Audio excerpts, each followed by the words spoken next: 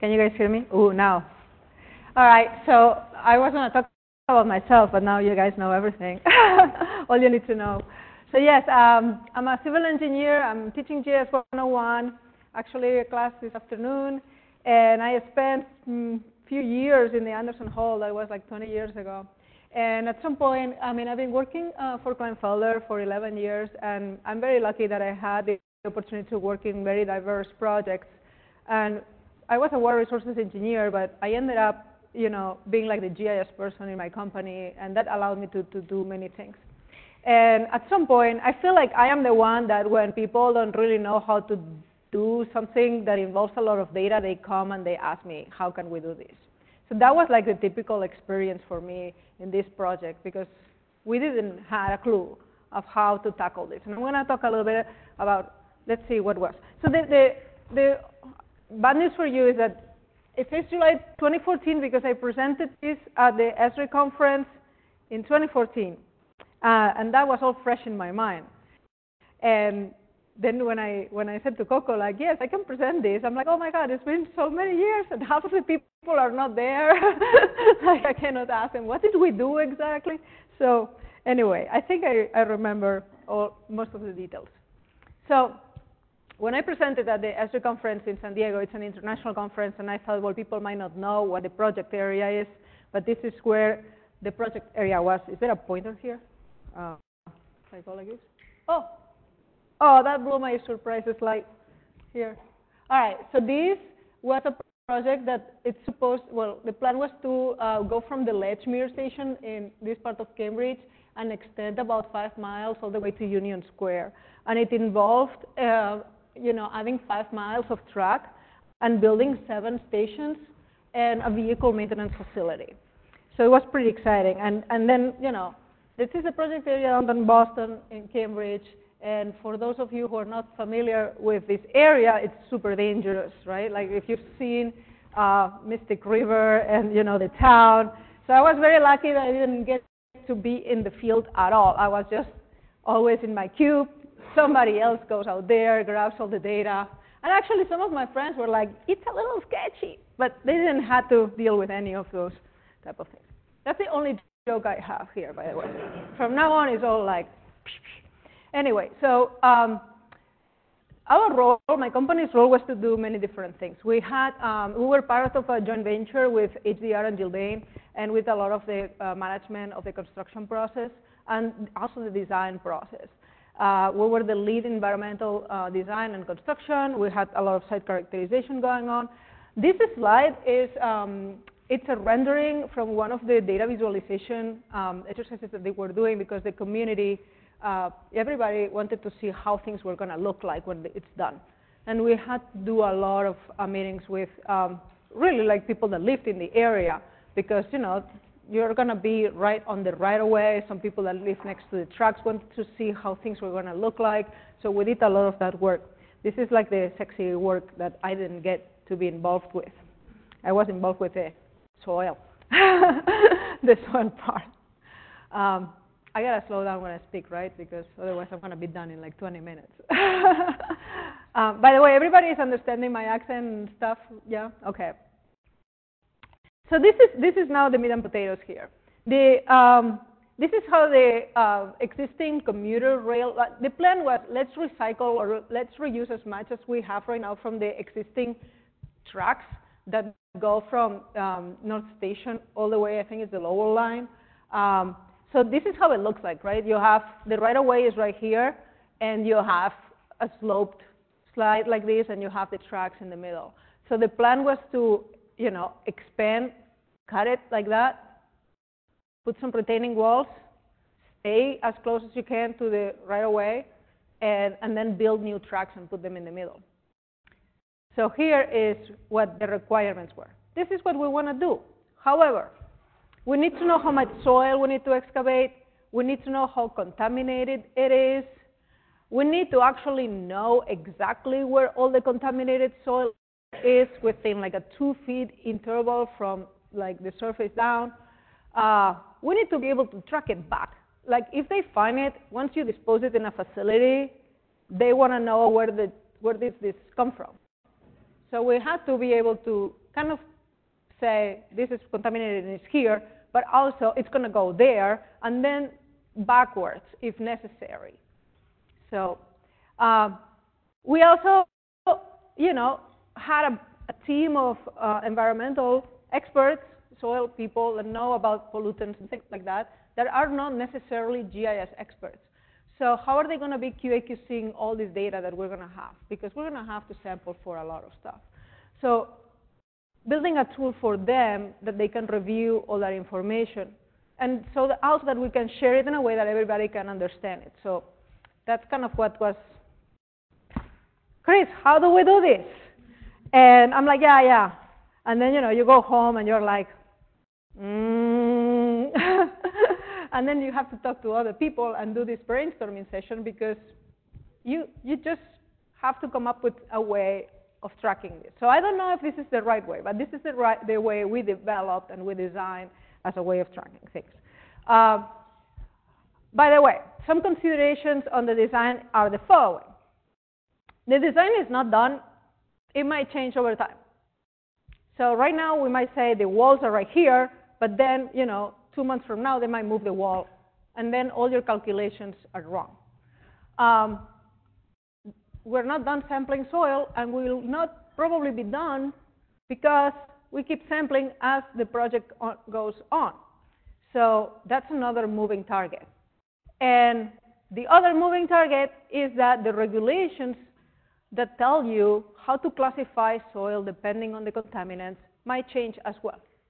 So you have nothing to hold on to like this, which tells me I have to build a solution that I can redo fairly easily. That sounds like I need to come up with a program, right? I need to code it so that we can redo it over and over as things change. So this is a picture of the drilling right there. So the plan was this. I said, well, how much detail do you need horizontally? And they said, well, I just need to know if it's on the left side of the track or on the right side of the track or on the center of the track. And then I don't remember exactly what the requirements were for like this, but they were stations. So we decided to build these rectangles on each side of the tracks. And then, we overlaid the right of way too. But we called each one of these was going to be a soil management unit, as in horizontal, right? So this was Medford. This was the Medford branch. So Medford branch. So the key things, data management is identifiers, unique identifiers of things that get like lost in translation. So every single area was identified as I'm in this line. This is my station 349. Well, in this case, 251, in the left side of the track. This is the group it belongs to, and this is the zone, the ID of that soil management unit. We just call them soil management units, okay? So this is on horizontal, but now you have to imagine these things have to be characterized vertically down every 2 feet to know what's going on. So, I mean, again, if at the end of the day what they want is a hole this big, and they were going to build walls like that, we're going to excavate this much. We need to calculate all these volumes. We need to know in which zones they are. So we had this, the left, the right, and the center. And then we had to calculate volumes on each area like this. And then, they go out, they take borings, they look at the different levels of contaminant. They want to know down to feet, what's going on. So this was the type of, this was like, this is how we're going to do it. We're going to calculate like this. So this just, I'm going to explain this process in detail now. That's what this presentation is about. But this was like, okay, now I have this kind of cake, right? So I'm transforming reality into this model that looks like a rectangle with like a bunch of different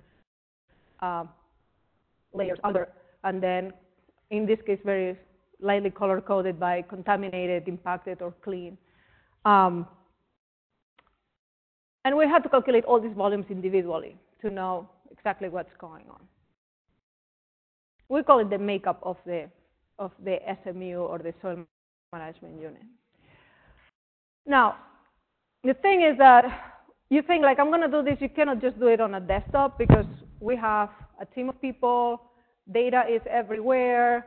So we were leveraging the tools that we had. And one of the tools that we have is an enterprise GIS system, which allows you to share GIS information across your team.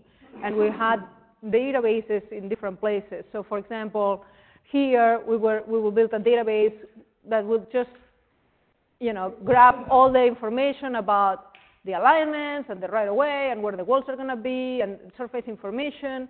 And that's the data set that we would use to calculate volumes.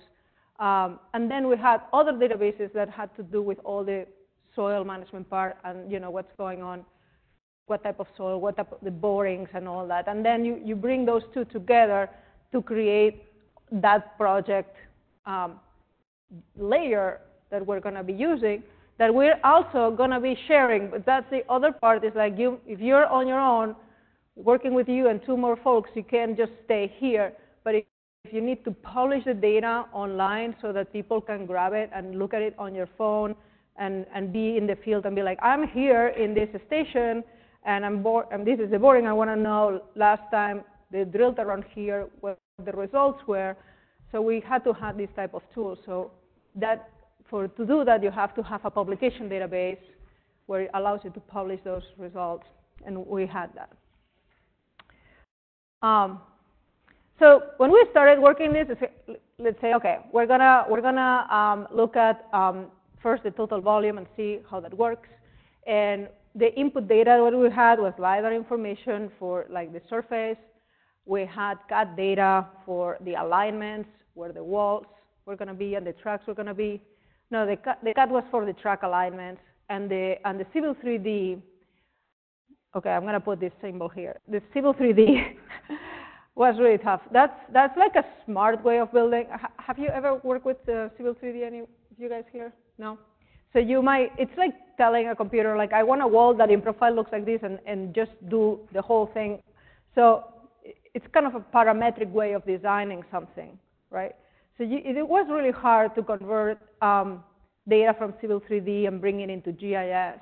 And then the last part also, so this is easy. LiDAR goes in GIS just fine, CAD just fine, as long as people put their projections and that type of stuff.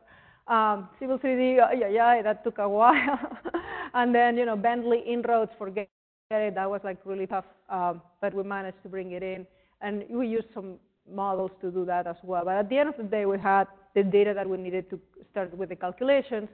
And what we did is we started doing a pilot, right? When you don't know what is the best methodology to do something and you can think of 3 or 4, why not test them all out and see which one works best? And then you can see what hurdles you might encounter. So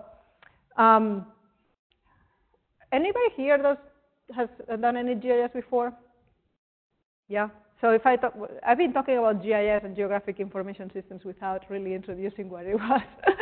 So I'm sorry, but they are like databases with allows you to do spatial analysis, and you can see things visually, and also they have all this attribute data associated with that. Imagine database that knows where things are. So you have different data formats, and one of the data formats it's called a tin, and I'm sure you guys have seen tins without knowing it's a tin. But when you see a surface and it's represented in a way, like in movies, you see them like all these triangles going like that, right? That's a tin, right? It's a triangulated network. So your vertices represent the elevations, and you just add a line to connect them all, and that's how you have a surface. So we could, now we have LiDAR information, which are just points with elevation associated to them. We can transform all these points into a tin, or we can make them as vectors with this feature that was a new data type of format called multi-patch features, or we could use rasters. And I'm going to talk about the rasters later. But we use, a tin with this tool called extrude between. So we're pretty much what I'm trying to say is like we use 4 methodologies to calculate the volumes and see which one works best. So rasters, which are the ones, we have 2 types of raster here. Rasters require a resolution that you're going to use. Rasters are pretty much, imagine pixels, right, squares, and you can say, okay, I'm at this elevation, and the entire 3 feet around me, right, or I'm a 3 by 3 feet square. I'm represented this elevation. So the thinner or the smaller the elevation, the better results you're going to come up with. So with 1 foot resolution of raster, the TEEN math, or GIS, or the CAD analysis using also triangulated networks, we came up with very similar results. 3 feet with raster, not so good. So what happened is that, we found that some methodologies were really time-consuming to prepare the data, to clean, to process the information. So after trying these methods, we decided, okay, the one that runs the best is the raster, but we needed to use it with like a 1 foot resolution to create like good results. But the raster simplified a lot of the problems of, surfaces that came up like weird when you started subtracting one surface from the next. So raster was the winner. So we had that kind of like, okay, this is how we're going to do for the volume. So now what are we going to do for classifying all the soil? So the classification of the soil consisted on 3 steps. The first step is go and sample, take your samples, bring them to the lab, right? And determine how dirty or clean is each boring that you're taking. So now you're just classifying your sample. And now the next step is to be like, okay, if I have so many samples in this one SMU, remember the rectangle, how does my rectangle look like vertically, right? So you are now kind of interpolating a little bit vertically to be like, okay, that was really polluted up here, not so much, so how we're going to create that makeup of how each zone is going to look like. And then we didn't have borings through the entire corridor, so we had to now assign, making those assumptions of like, okay, what's going to happen if this one is polluted and this one is polluted, maybe the one in the middle is polluted too. So, this type of interpolation going on. So 3 major blocks to take care of. This is the only environmental actual slide that I have. This is everything that we had to sample for. And I think I might have forgotten some. So a ton of metals, VOCs. This is VOCs, all this. SVOCs, PCVs, TPH. So now think about this. You have 5 miles. You might have 100 to 200 borings. Each one has all this data with their corresponding detection limits and la, la, la. So this is a monster type of data. We have to handle a lot of information for each one of these soil samples. So to do this, we use this product called EQUIS. Has anybody heard of EQUIS before? No? All right. Well, EQUIS, it's a service that you can subscribe to my company. We do a lot of environmental projects for many different things. And it's really user-friendly because it's a database that sits somewhere in our servers. Sometimes it's in their EQUIS servers. So there is different types of configurations. In this case, we had it. I'm actually not sure if it was in our servers, but what you can do is you can tap into it and request the data securely, right? And then, so they manage all this data for you, which is great. Pretty much, you go to the field, you sample, you send the samples to the lab, you tell the lab people we're working with EQUIS, the data goes into EQUIS, and then you can pull it and make reports and look at it from many different places. And one of the cool places you can look at your data from is GIS. So you can just connect to that database from GIS and see everything in there. So this was very convenient for us. So we use this EQUIS. Now, once you pull the data from the EQUIS, though, you need to look at your regulations, and you need to be like, okay, what's the detection limit, or what's the minimum amount or maximum amount of arsenic allowed, so 20, so who has more than 20 milligrams per kilo or whatever, and go through all that stuff and decide, is my sample, these are the classifications, A, clean, B1, not so clean, right? B2, worse, B3, here has VOCs, C's, so from A to C3, being C3 the worst, that had like all that stuff in it. And this, unfortunately, was a manual process. Like we had to have a team of environmental experts looking at the soils and classifying them and deciding each sample what it is. So now, this is my layer. We took this is one soil management unit. We took two borings. We had data coming back. Somebody already decided this is C1, contaminated, B1, so, and A, clean. Now we have to do this, right? And calculate then all the volumes. So we use an access database for that. Because that was several years ago, and I didn't know any Python or R. Now there is people that can do all these things with better tools. But we use an access database to do that. And then from that, we put it in ArcGIS. Here I have a lot of animation. I don't remember why I have all this animation. All I'm trying to say is that we had areas that had borings. Now this is, again, this is looking at the corridor from the top, right? These are all the cells in the middle, so the tracks run through here.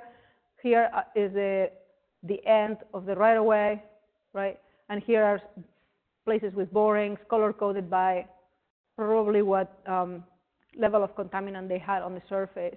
So what we did is we had to come up with another, is this working? Another way of saying, okay, until you find something better, you're going to assign the same makeup to all of these. And we try to be conservative, so assuming like the worst things that can happen. So that's how we went about this. How are we doing on time? Good? Okay. All right. So next step was to calculate the cake. The cake, we call it, yes, I call it the cake because it looks like a cake. Like we know what's going on, calculate all these volumes. So this is a little bit about rasters, okay? So rasters, that's the type of file that we decided to use to represent a surface, and they represent the surface as if they were like pixels, right? Imagine, or like little areas, and this would be a one foot interval. So as you can see, if this is your real slope and you're using a raster, you're going to have some errors because it's not perfect, right?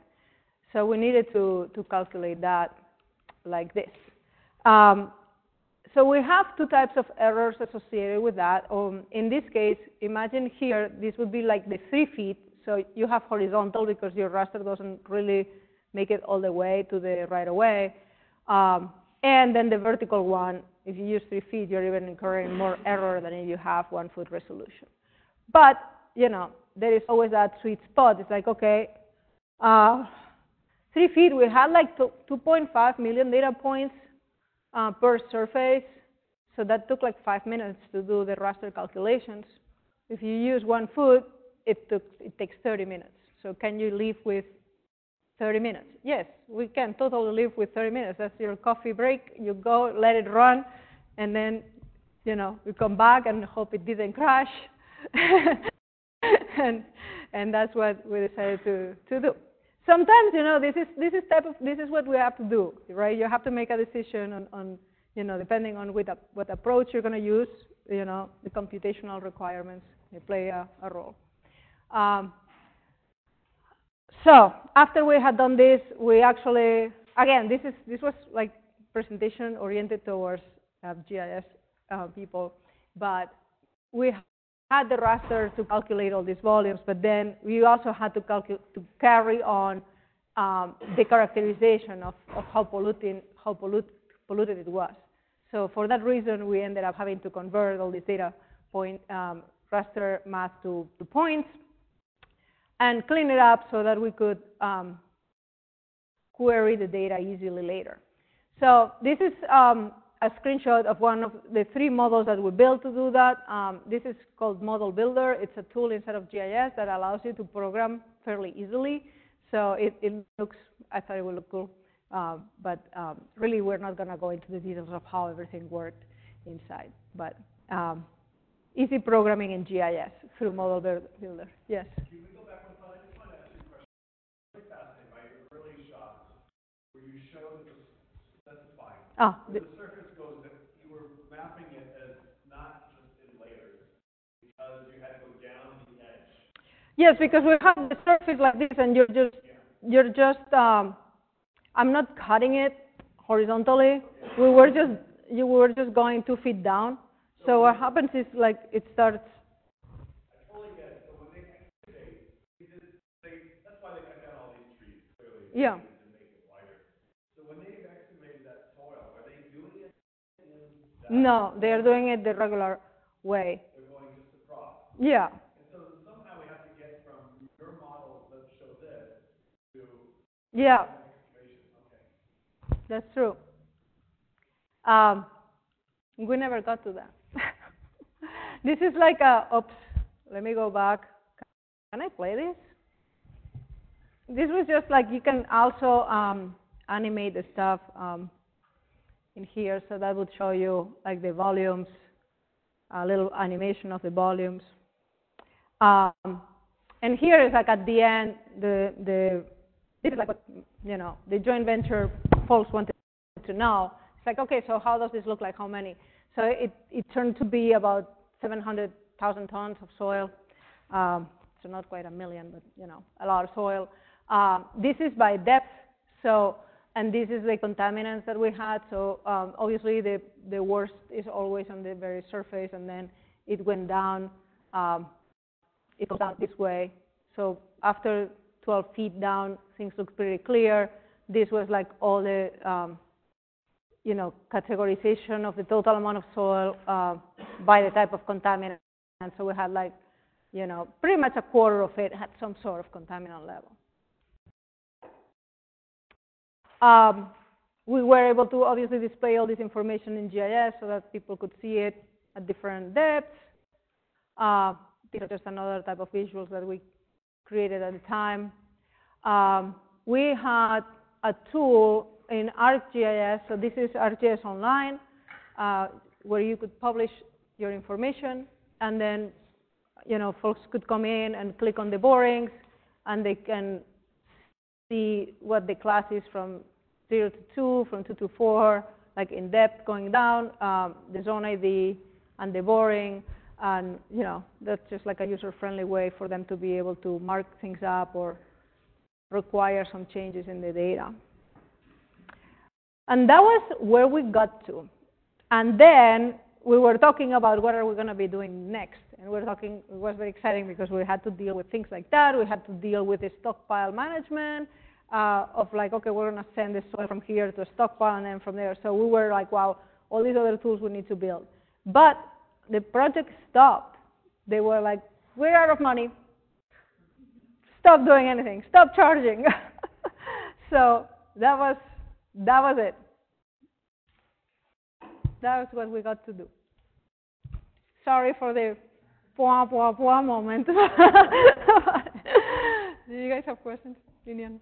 My head as an industrial archaeologist, my immediate thought is, gosh, I know from digging as an archaeologist, it's prehistory and in historic sites that, oh yes, thank you. Sorry, Ninian Stein, environmental studies here at Tufts.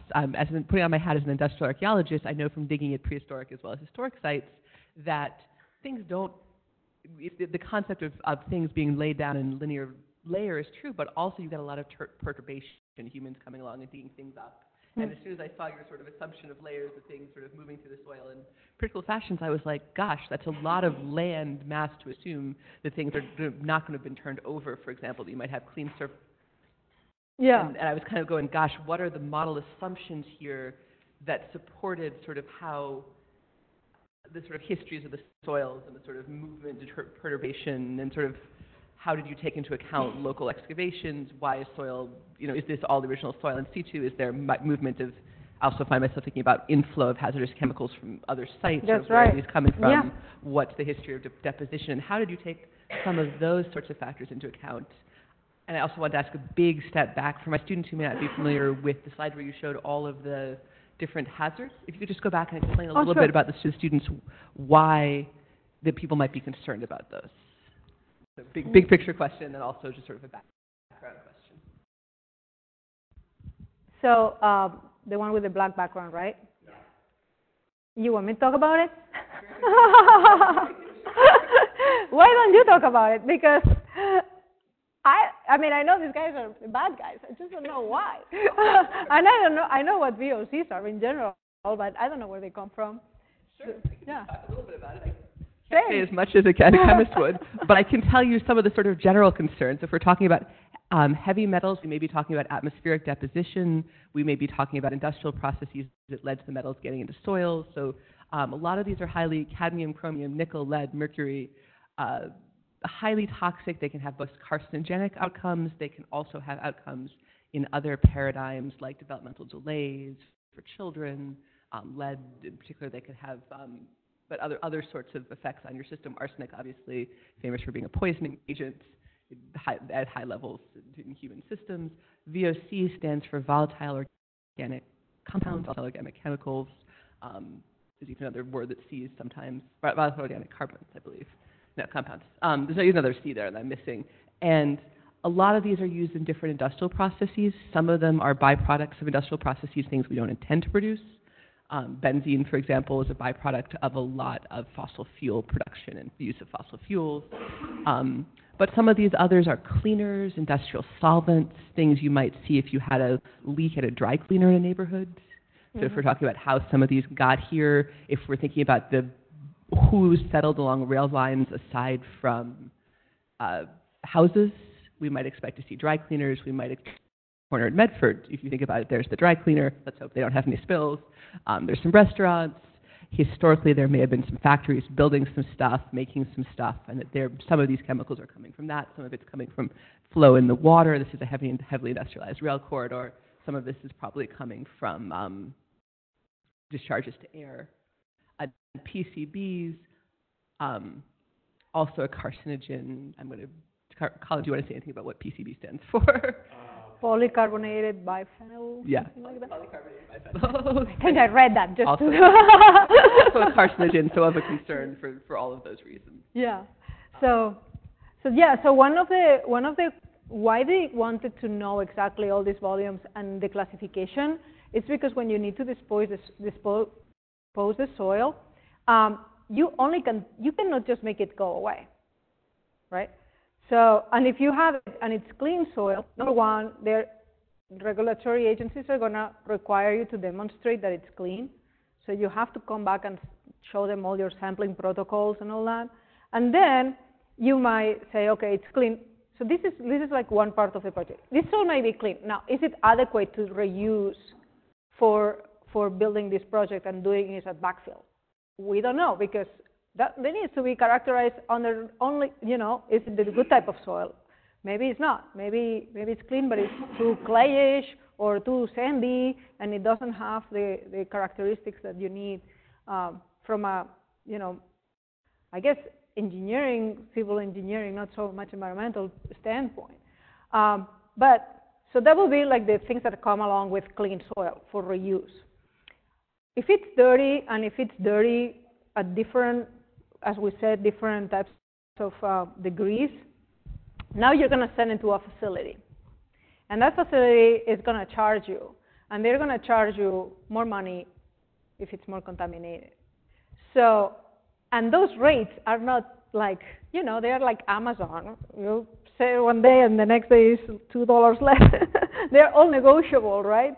So this was like all this game of like, we need to know how much before they find out how much, because if they know or they assume that we're going to need to dispose of so many tons of soil, they're going to jack up the prices. Imagine you're the only facility that accepts like C3 soil. You'll be like, I'm rich, right?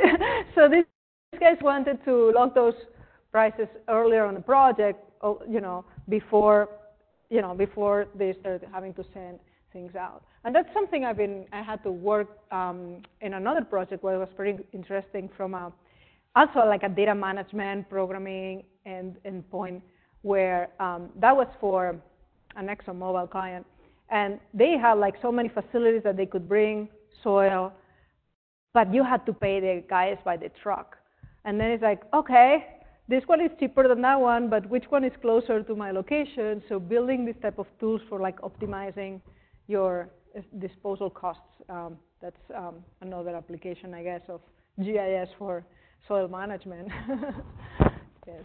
So I just the way you ended there, which is the project stopped, Kleinfelder was no longer involved. Nobody was involved. Yeah. Yeah. But now they're back at it. They're back at it. So is the data that you collected during your time, does that get passed on to whoever is doing the next stage, or is that proprietary to Kleinfelder? So I'm kind of curious as to whether or not we ended up spending millions and millions more dollars to have the stop and then the start again, or whether the work you did was able to be transferred and the protocols, the data, the way you organized the data was clear enough that the next company, they must have hired somebody else, was able to use your data. Do you have any sense of that? Well, I actually was asked for some of the information. So so this is one of the things we did in GIS. The other thing we did was, it's called geodocs, which is any document that had anything to do with that area for utilities, electric utilities, sewer, water, gas, anything you want. This is thousands of documents were scanned, we geocoded them so people can go on a map and click on the map and then all these documents, you can pick through what's in there. So they were like, where is all that stuff? I'm like, okay, that's going to take 2 days to upload this to an FTP site. But yes, it's the data, it's client's data. So here you go. And one of the things is like if you have your databases are pretty well organized and documentation supporting how we went about it, I would think they'll be able to pick it up from there. Yeah. For the sections where you're intercalating between two boards. Yeah.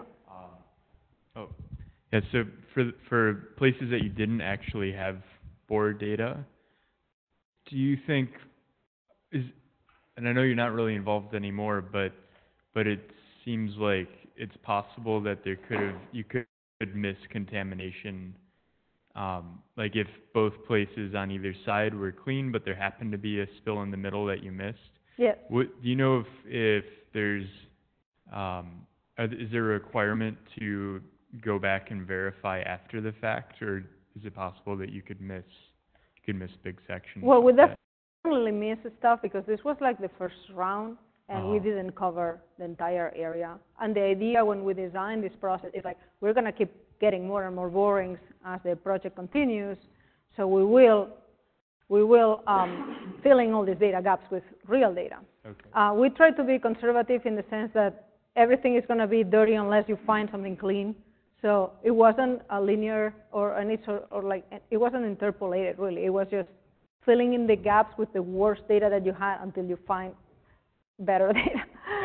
But you're right. Like if it was clean and clean in between, our assumption is clean because there is nothing else. So you could have missed the spots. Yeah.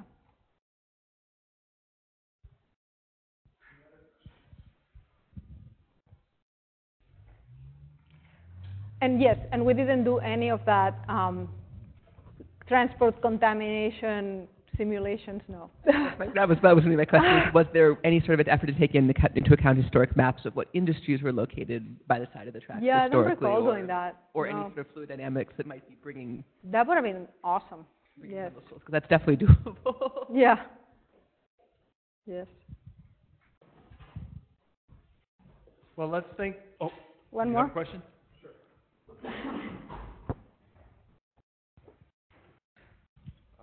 What exactly constitutes a clean soil? Do you need to meet some type of threshold? Or? Yeah. So you have,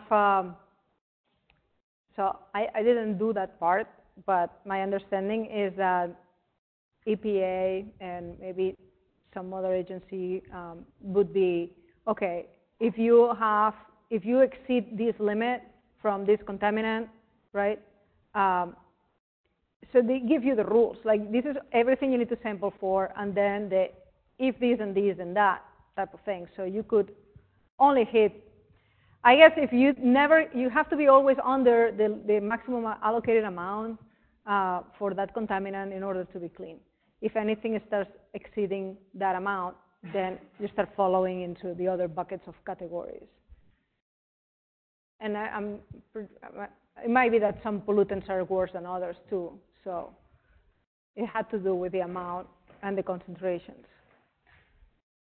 Well, I think one thing that's clear here is that no two projects are ever going to be the same. And then you're going to have to build completely different ways of attacking it. So yeah. Thank you for sharing your story on this one. And now I know, I hadn't realized how that cut was going to be and why they took all those trees down, which was such an eyesore. At the beginning of the semester, we were saying, why? Now we know why, and hopefully they'll put some trees back up. But let's thank Cris one more time. Thank you. And just a reminder, if you wouldn't mind taking a chair to the back, that would be super helpful.